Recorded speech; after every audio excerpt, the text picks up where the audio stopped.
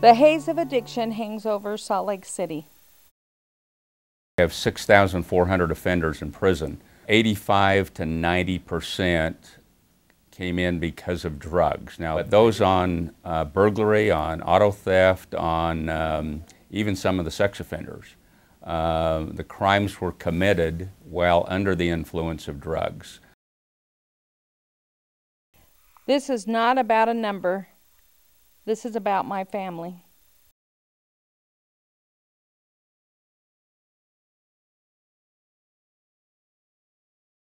My husband and I got together, Paul and I got together. We started dating in 1980, and then we got married in 1987. And that's when we brought our family together. We have a yours, mine, and ours family. I had 2 children, Claire and Scott, and Claire was autistic, and Paul had Amber, and then we had Shelley together. And so when we did get married, we had the 4 children. I'm Amber, I'm 29 years old. I've lived with my dad all my life. I grew up my first 10 years living with my grandparents and my dad. My dad got married to my stepmom, and she's really loving. She's tried to be my mom for me, although I pushed her away. Drugs have helped me push her away, even my father. My mother has never been really been in my life, my biological mother. She actually was a cocaine addict and alcoholic. I ended up introducing her to meth. Bringing 2 families together is hard in the first place, but you know, the kids were small and most things worked out. And then it started out a little bit of problems with Paul drank. I quit drinking in 1981 for approximately 12 years, and from that point to now I have drank for a year and a half, 2 years, quit for a couple years, and then tend to go back. You know, we started, you know, just having 2 sets of rules.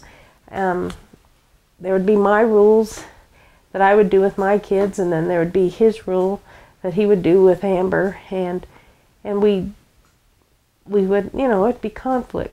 I was first introduced to drugs when I was about 12. Peer pressure, I started smoking weed, drinking. I think that's where most parents think once their kids hit junior high, they can go on their own. And I think that's a time when kids need their parents more than elementary school kids need their parents, because now they're under the influence of their friends and not the parents. And so if the parents don't stay involved and know what's going on, the kids are going to do whatever makes them feel good and whatever kids accept them. More and more the kids started withdrawing, and Amber would, you know, she started getting in trouble at school. Most people have problems that, you know, once or twice a year, and you know, but every week there was something. I was getting called to school, or you know, she was having trouble with a friend, and you know, it's just like I couldn't keep up. I thought, what am I doing? And Scott would have the same. His problems weren't as often, but when he'd have them, they would be big ones. You know, Paul and I disagreed a lot on discipline, on what are we going to do with, you know, one or the other, or it was, if one was in trouble, they were all in trouble. And so we didn't get a consistency. And I think that not having consistency was a big issue. And Amber knew she could go to her dad and get away, you know, get him to go on her side. And Scott knew he could do that with me. And we would just, the kids were playing us, and we let it happen. Because of the addictions with our children, there's been a lot of stress and problems between Judy and I in our relationship, because the fact that kids are stepbrother and stepsister. Judy tends to go easier on Scott than I would like, and vice versa. I'm real lenient as far as Amber was concerned, and that's caused problems between us. Then when I was 13, a group of my friends were smoking meth, crank meth at that time, and asked me if I want to try it, and I said, sure, what can one try do? And I was hooked on meth at that time. Both dealing with alcohol and crystal meth.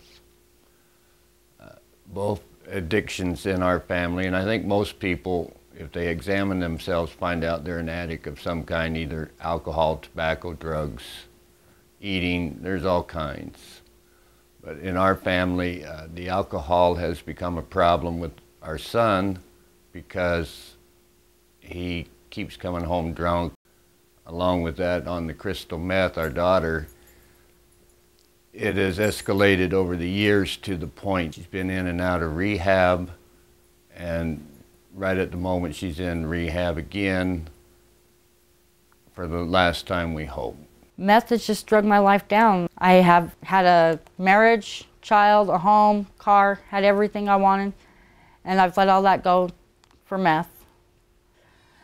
During this last few months, I ended up witnessing the suicide of my friend. I woke up with her about 3 inches from my feet, dead on the floor one morning. And I thought that would scare me away. That lasted about a week. Meth is just so hard to get off of, and you know, I've experienced the worst. I should be at my rock bottom, and yet I'm still out getting high. Amber was staying at this hotel and she didn't have any clean clothes. I told her I'd do some of her laundry, and I took a basket of laundry home, and when I went through the basket, I found all kinds of needles and condoms and, you know, cigarettes. Our family is just in crisis over this problem. Programs that I've been in, basically I've done VOA day treatment. I've been in a VOA detox center for women and children 4 times. So far it hasn't worked for me. Reasons why I left: can't stand being housed with that many women, being around their children, not being able to see mine, not agreeing with what they want, get bored of it and leave. First, I'm going to tell you about how it's caused me to be homeless. I've gone from motel to motel before. We came up with the money however we could to pay for the next day and still get our drugs at the same time. Right now I'm living in Magna with a friend.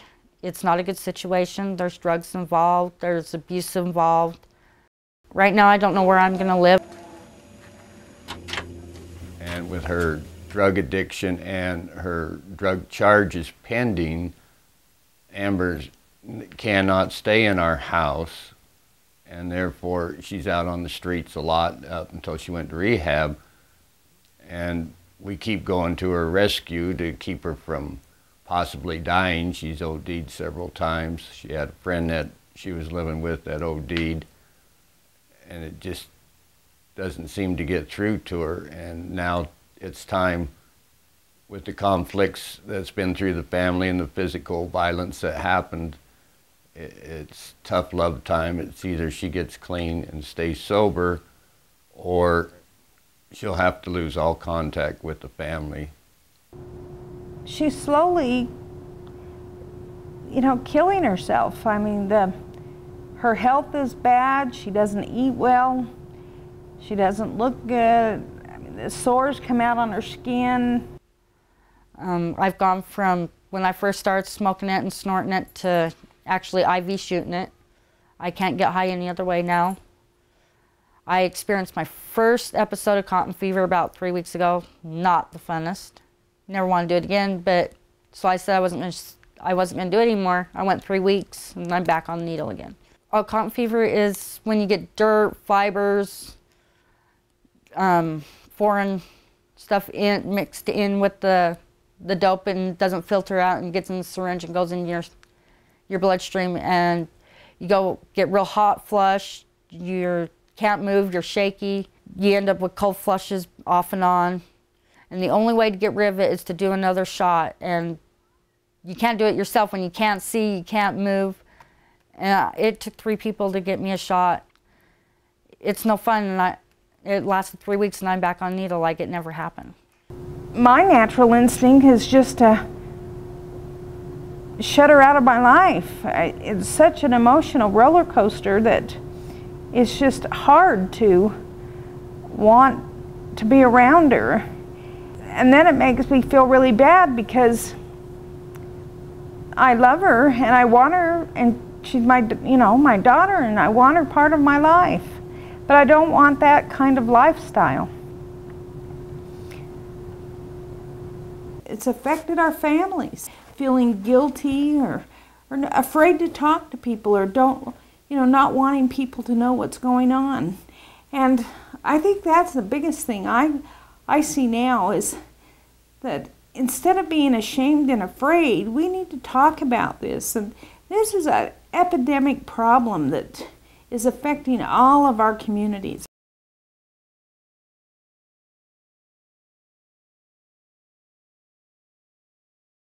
This is a Love Buddy that Ellen purchased last night. It's got a pretty little red rose in it. Real cute little item.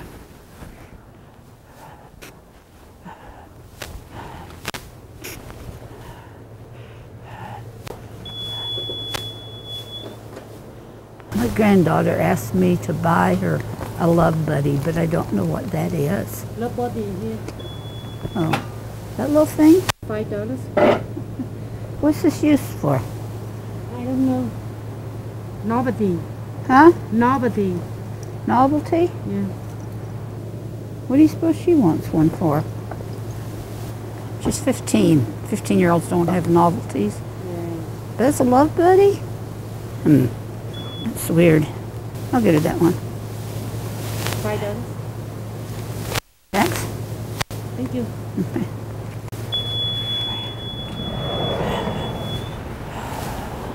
This is something that can be purchased in any neighborhood store. It doesn't matter where you live, you can purchase these.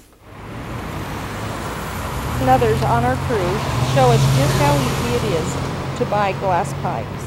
Pack of cigarettes, and a Love Buddy, which is a flower in a piece of glass. You pull, let's see, I suppose you pull this little flower out of here, bam. Probably grab a pair of tweezers and pull that flower out, and you have a meth pipe. Right here, it's already blown, has a hole in it. Drop your crystal in, melt it, smoke it up. I did not know what drug paraphernalia was when I'd find burned out light bulbs downstairs years ago. Now I find the currency of a user, syringes, condoms, torch lighters, when I do my laundry. I never thought, let alone believed, my children would use drugs. I need to let them deal with their own problems. I have a son named Michael. He's 9.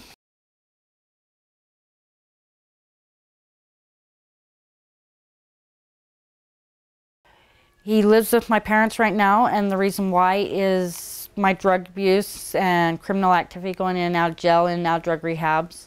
I have a beautiful grandson. You know, here she should be this happy-go-lucky mother. Because of Amber, Judy and I, and now as grandparents or parents again to our grandchild, which we've had custody of him for several years, and we've actually raised him from almost the time he was born. We've had him more than she has. We didn't know where Amber was half of the time. Michael was worrying what his mom was doing. He got diagnosed with ADHD. He would just go outside and get sidetracked and say, oh, I'm going to go play with my friends, and forget to tell somebody where he was at. But we were going, 2-3 times a day looking for him. And it got very serious. And he would get, when he would go, he'd be so involved within himself, and get distracted so easy that he would, not be able to get home. He would lose his way. Grand Families was a support group for kinship care people, but then it also had a counseling component. Grand Families, the program that I am the director over, started in about the year, it started the idea about 2002. In the 2 years that we've been up and running, we have served over 213 families. Patricia Totterer is my assistant. Patricia really has an expertise in working with children with reactive attachment disorder. My name is Patricia Totterer. I am a CSW, which means Certified Social Worker. Michael first came to Hardworks Counseling. He started working with me. He had pretty heavy issues. He had a lot of anxiety. He had a lot of anger. He was acting a little defiant and oppositional, which means he would defy grandmas and grandpas. Attempts at disciplining him. A lot of those reactions and behaviors were directly related to his anger at his mom, because mom was not involved in his care. The positive side of this situation is that he had very involved grandparents. One of the things they did is they brought him for counseling and reinforcing the fact that he hadn't done anything wrong. At this point with Michael, with his ADHD and also with his mother being an addict, we've had to have him in counseling. Counseling was something I've never found to work in my past. I'm starting to get a little clearer idea with counseling what it's about and how it can help, because it does with Michael. You know, when families are in crisis, like our family was in crisis, and they helped us. And Michael needed a lot of emotional help, more than just what we could give him. And so they would do things with him, and then they introduced us to a program called ACEs, where Michael went there and he just bloomed. Michael came to what we call the ACEs program, which is Acute Children's Extended Services. It's just an activity I did with Michael that you can really pull whatever you want from it, theoretically. It was the house tree person activity. And this is from when Michael, probably the first or second week he was there, when I met with him. This is his tree. It's pretty small. When I had him draw a person, they can draw any person they want. He chose to draw his mother, who was also very small. And she said that she's sad because she's on drugs and she needs help. And then he drew his family, which was very kind of generic, not a lot of detail. They all kind of look the same. And Grandma doesn't have blonde hair, so it's kind of interesting. They're just stick figures. And then his house, which is very small, with no windows, no doorknob, nothing. As Michael went through the program, just kind of on a whim, I decided towards the end of it, because he was doing so well. His teachers in his school just loved the fact that he was really succeeding and he was doing well in school, and it was a complete turnaround from how he was doing before. He was doing well at home. I just decided to try and do the same activity with him over again. This is the tree he did at the end of treatment, and he was in treatment for approximately about 6 months. It was sad because it had no water to drink, so it needed water to be nurtured and to grow, but it was much bigger than before. And for his house, there's still not a doorknob, but there's some little windows and grass and a tree. His family this time around, he drew much more detailed. Drew his grandpa with a baseball hat, grandma wearing orange because it's her favorite color, drew his uncle, and as he got down to himself and the other kids, it became very, generic again with not a lot of detail, but I mean, a lot more detail than there was previously. And then for the person, he drew himself. And there's still some, the hands are missing, the nose is missing, little pieces are, missing, but it's himself, it's not his mom. So I think throughout treatment, he became more focused on him and managing his emotions and focusing on himself and not always worrying so much about mom and what mom is doing and where she's at, and if she might overdose one day or if she's in jail. So I think he became more focused on him and doing things for himself, making friends and doing well in school. I want him to be not on drugs, be nice, and be a happy family. Making this documentary has been like running into a brick wall. It made me realize I was living in denial. I wanted to show the effects of crystal meth on families, and I was hoping that I could make this movie and show my daughter, and she would get off crystal meth and straighten up her life, and all would be well. I love my family, but my family's dysfunctional. My son and Paul are still drinking. Amber is now in a residential rehab center. I've learned that I can't fix or change my family, but I can only change myself. I've gone back to school. I started slowly to some community classes, the Westside Leadership Institute, and then I went to the venture course in the Humanities, and that led me to get to the University of Utah. I am no longer afraid to talk about the problem of addiction. I can't fight this problem alone. I hope this documentary will open doors for people to talk.